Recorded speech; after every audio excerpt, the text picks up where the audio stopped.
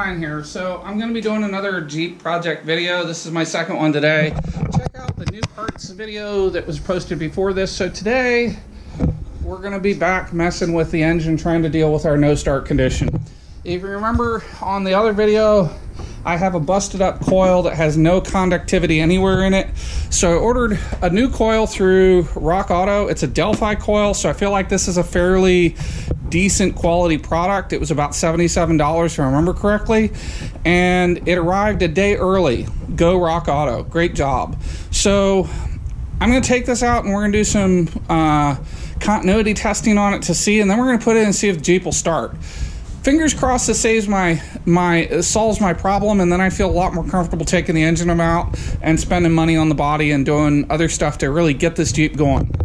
And if you remember, when I took these spark plugs out and did the compression test, I had some access issues, but the spark plug gap was like double what it should have been. It's crazy. It shouldn't have even been running. Maybe that's why I had an accident. At any rate, the spark plugs are shot to hell, but I'll deal with that later. Right now, I just want to see the thing run. And I think I've got fuel pressure, but unfortunately some bean counter bonehead at Chrysler decided to delete the Schrader port, test port on the fuel rail. What the hell were you thinking? There's nowhere to test it. So to test it, you've got to cut the fuel line and do surgery, and yeah, I'm not going to do that today. Not if I can help it. So anyway, let me get this out. Let's do some testing on it and see if, the cylinders fire in pairs. There should have been about 1,500 ohms of resistance between the cylinder pairs. And before we go too much further, let's put away this crappy compression tester from Horrible Freight. If you want to see the review on this, watch the spark plug video, because this thing's a piece of crap. The gauge itself isn't bad. It's all the junk that went with it, from the M14 mystery thread that doesn't line up with M14 1 1/4 from Chrysler or NGK, to the migrating rubber tip on this that'll push back and let you push the metal into your cylinders. Yeah, that's a really nice quality feature there, Horrible Freight. $29 of junk is what it is. But hey, it did the job. I really wish I could have found my old compression tester, because I got one from like the 90s, and it was bulletproof, okay?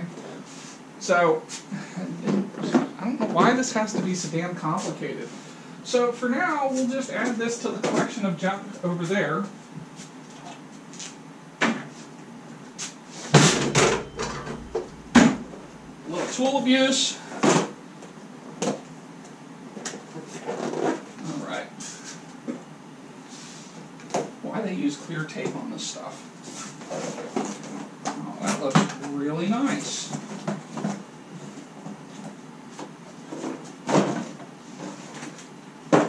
Wow. That's a pretty nice build. Might actually be OEM. And there's the connector we all hate. So let's hook it up. Let's do some testing on it. So we're going to set it here. I also want to do some comparison on it.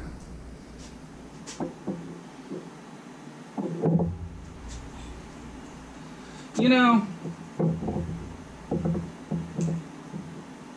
if this isn't the OEM manufacturer, it's a darn close copy. I mean, a darn close copy. So remember, there was no electrical connectivity between any two pieces of this thing that should have conducted electricity. And I should have had it between all three coil pairs at 1,500 ohms, and then I would have expected to see it over here. That would have sent me the input side of the coils, and I didn't see any of it. So let me grab my multimeter.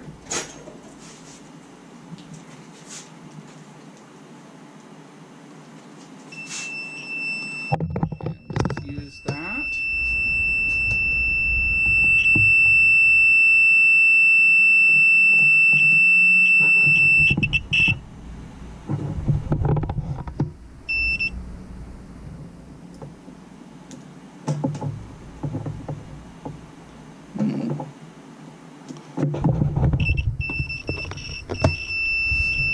Not convinced the multimeter's not junk either. It shouldn't be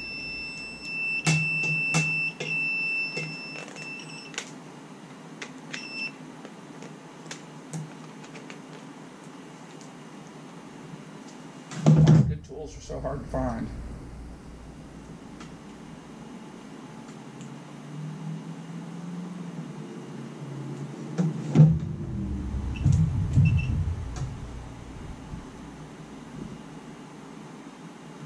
What the hell? Alright, let me take these out and see if it's a bad set of leads that suddenly went bad over the weekend. Where the hell did the other set of leads go?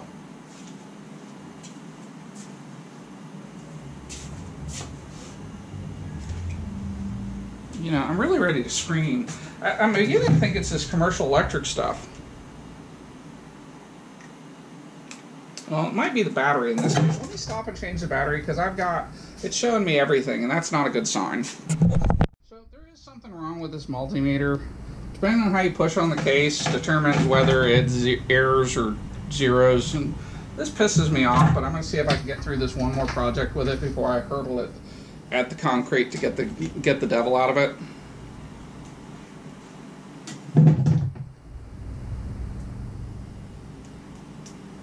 I don't know if it's going to make it.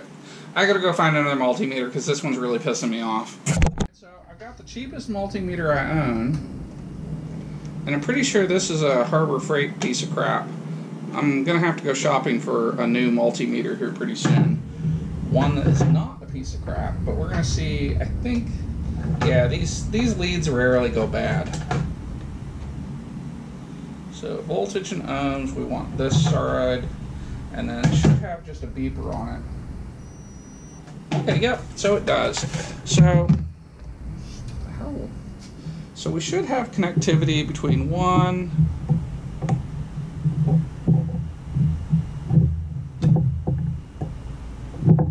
Well, let's start at the connector. I would expect some combination of these to have some kind of resistance. What I expect is 1 ground and 3 hots.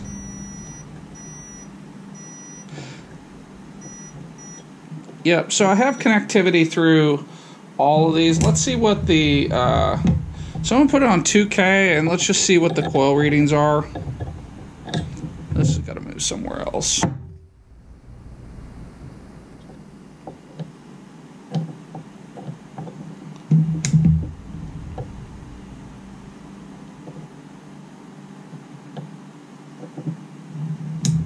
Ooh, these coils have a lot of...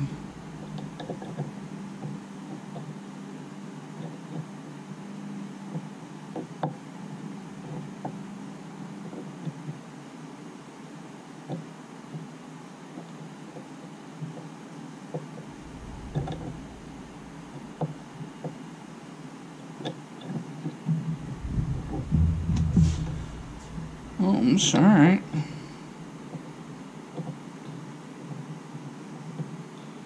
Whatever it is, these coils have a lot of oomph.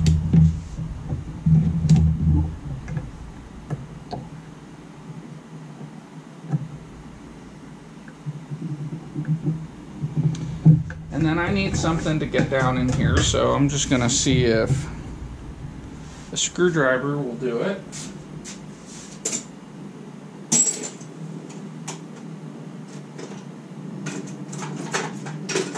Now, I'm not putting any force on this, I'm just letting it make contact, because again, I'm just reading for continuity.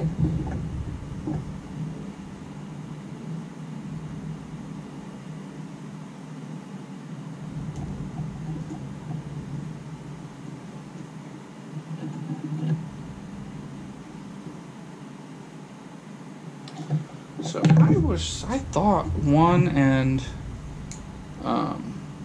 oh yeah, that would be 1 and 6. I was gonna say, I thought that was the firing pair.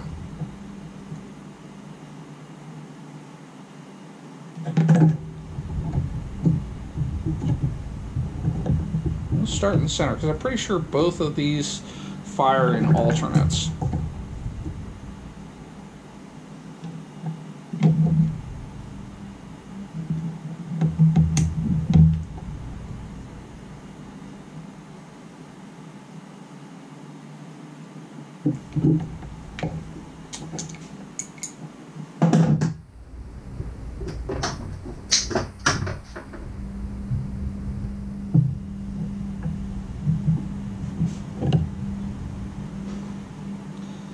Alright, so when I push, I get 15.37.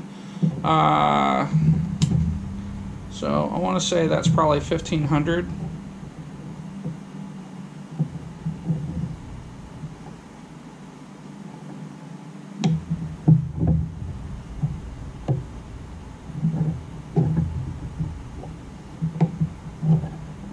No, so if I put it on 20K, I get 15.37 on those two. I get 15.08 on those two,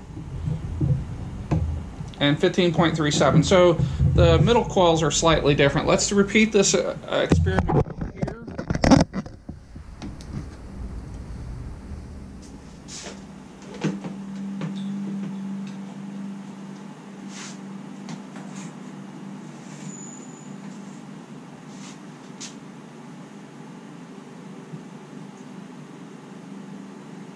I get 15.4 there, 15.4 there, and nothing there. So yeah, there's definitely something wrong with this coil pack. And then we had connectivity across all of these. So when I say connectivity, I just mean that like there's an electrical path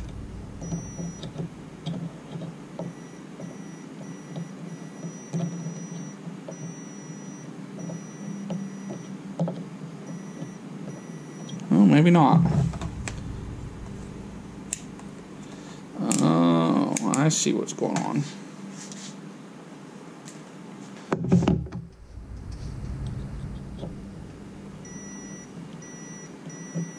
So there's a diode in this.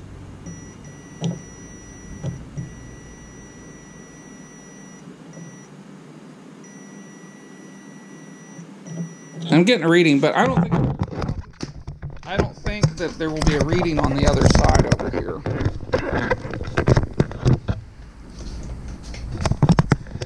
And again, there's not a, I mean, I physically see damage, so I'm not doubting that this isn't bad. I just like repeatability in my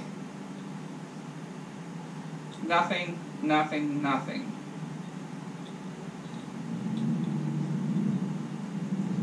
Hell, one of the clips is missing.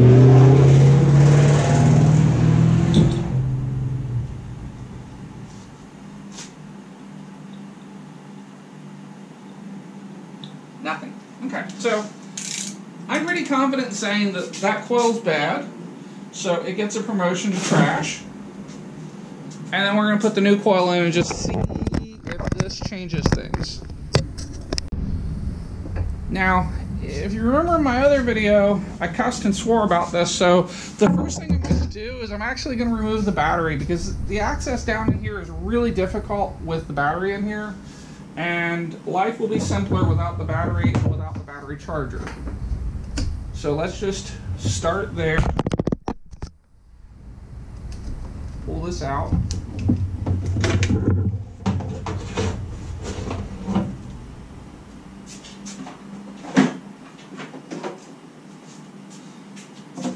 And this is a 10mm wrench, in case you are wondering, and I'm going to disconnect the ground first.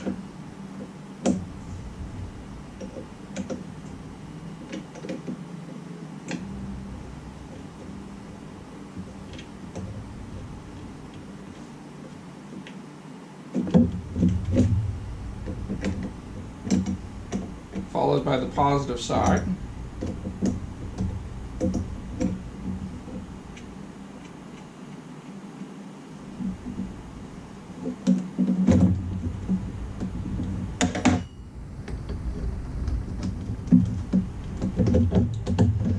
And then I tuck the negative up underneath the air conditioning line and tuck the positive out here on the other side of the fender.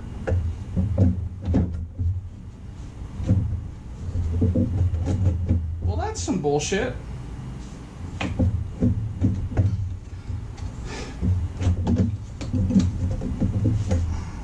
Suddenly the battery is held down. It wasn't before, so now I gotta get ratchet to undo that.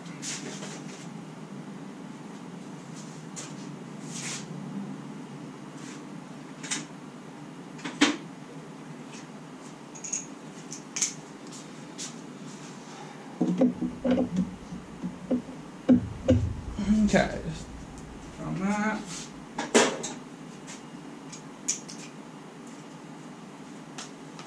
And this is a really good use for my DeWalt impact driver. I did a review on this the other day.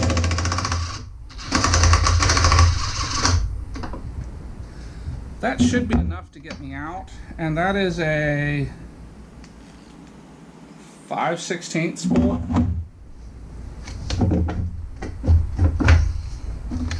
Or not.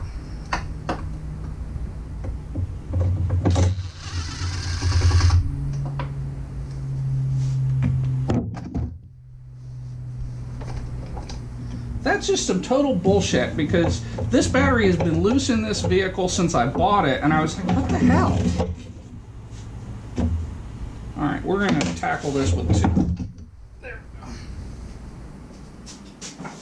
we go. I guess the accident knocked it loose, and I somehow managed to slip it back in place. But that is some total horseshit. Alright, so now that we've got access, we can do battle.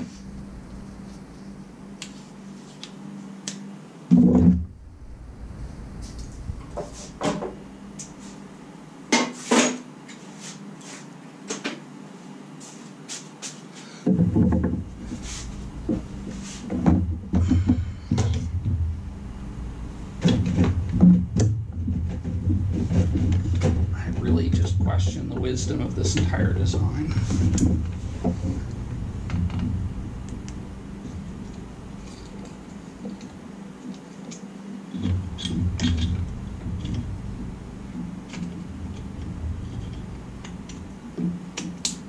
Alright, so I'm just going to clip that in place, and then I got to try and fight it back here around all this stuff. That this would just be so much easier if it was wires.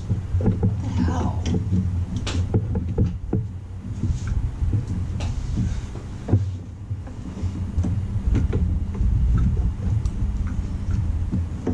This is just an asinine design. There's no good access back here.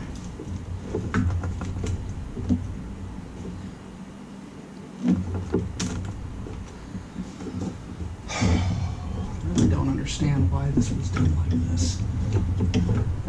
Okay, you eliminated some parts, but you know, we're going to start taking some stuff apart here.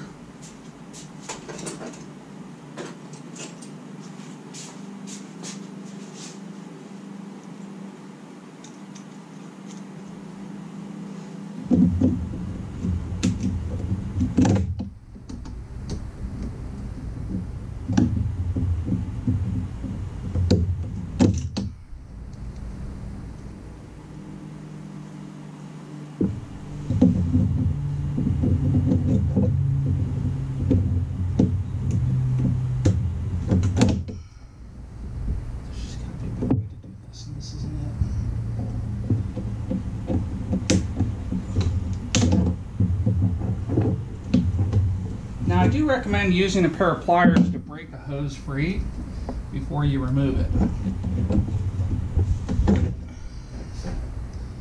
And we'll deal with the other end of this in a minute.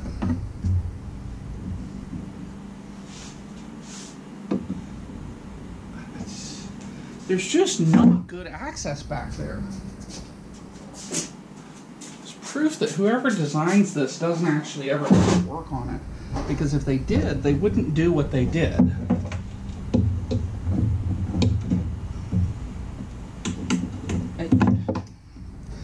So,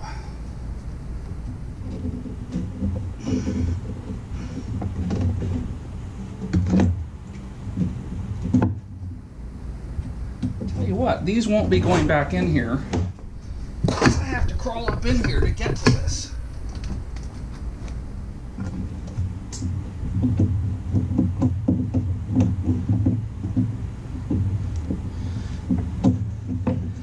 And And I don't believe you should have to take the heater hoses off in order to change the spark plugs. That's stupid. That's asinine. That's an unmaintainable vehicle.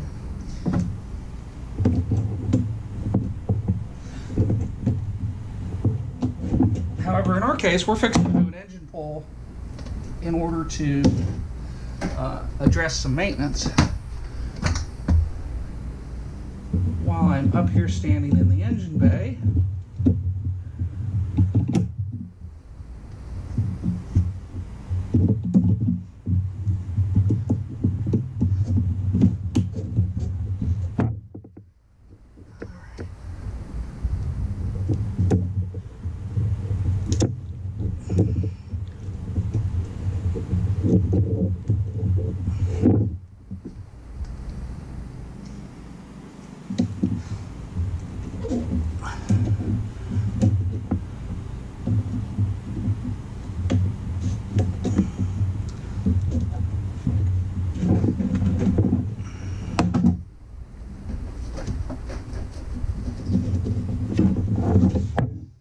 Alright, so we got one heater hose out. Oops.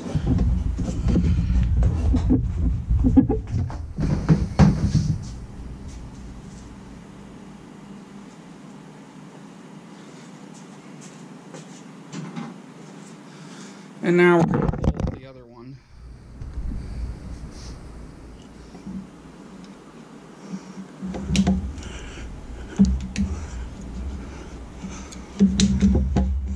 Now, if this was an aluminum block engine, you absolutely could not do what I'm about to do to it, which is just start it and idle it.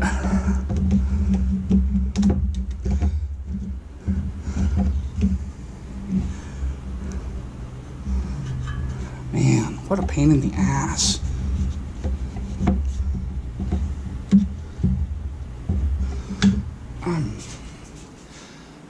You know, there's just... how many stupid things can you do to bar access?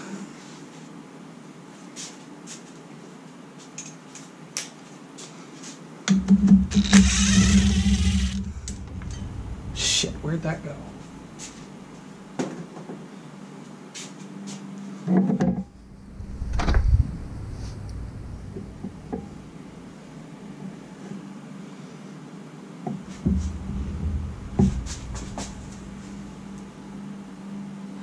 I don't know, but I can tell you where it didn't go.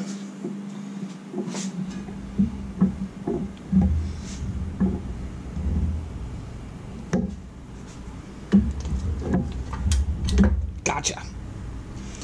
Never underestimate the power of a flashlight with a magnetic base.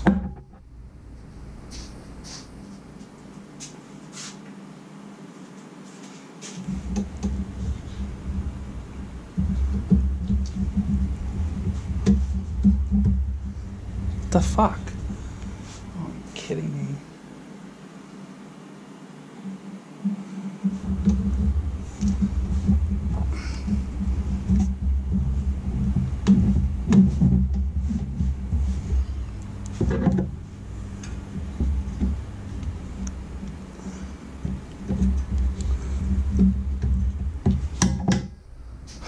I normally like to break those loose,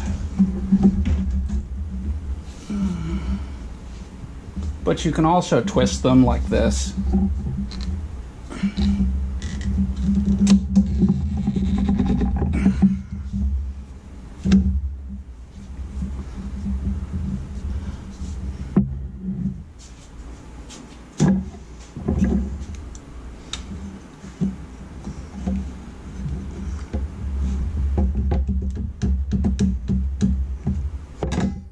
I just need like a quarter turn, which isn't there.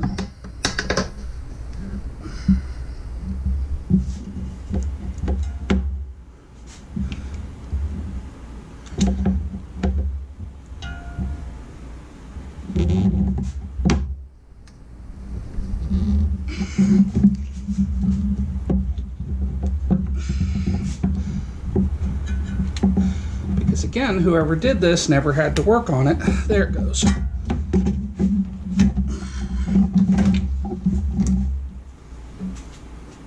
very good chance I'm going to replace those, so before armchair mechanics get too excited, just understand that that was a cost of doing business.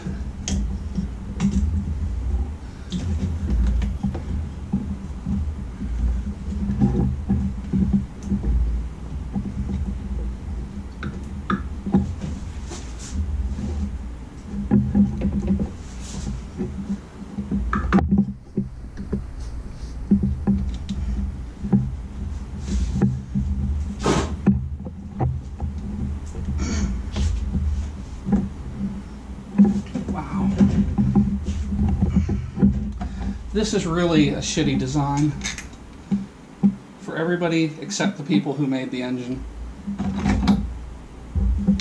So then, this was probably brilliant because it saved, 3 minutes of work on the assembly line. And reduced the parts count. I'm going to be looking into if there's a way to delete this and go back to something else. Because, again, this is just a shitty design.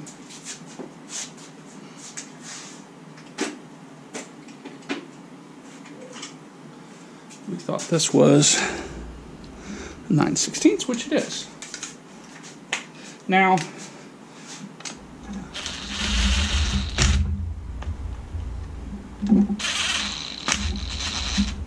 no, it's not. It's a 1/2 inch.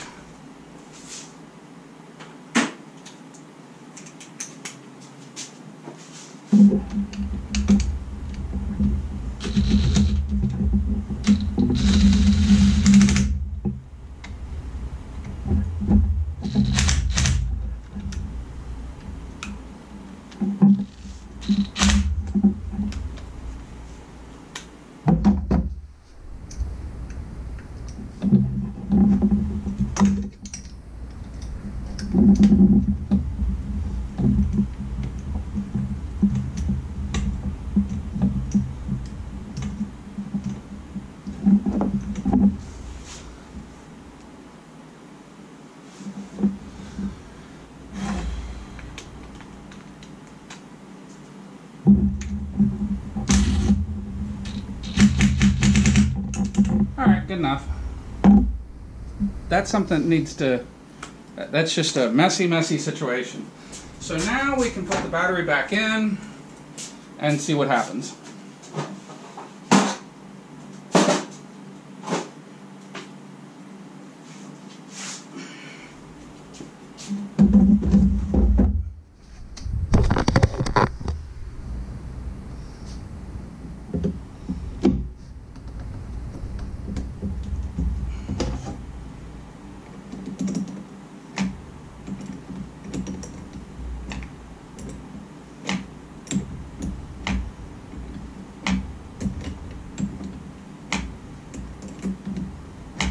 And again, we're not looking to run the engine, we're just looking to turn it over and have it fire, run it for 10-15 seconds, and then we'll cut it back off. Because there's not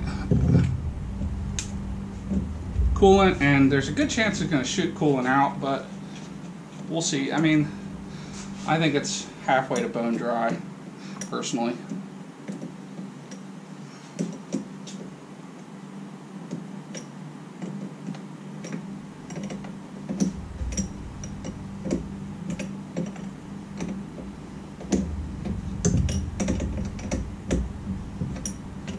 Okay, so now it's time for a little potty break. I'll be back in a couple minutes. Alright, now we're going to see what happens. It's either going to start or it won't.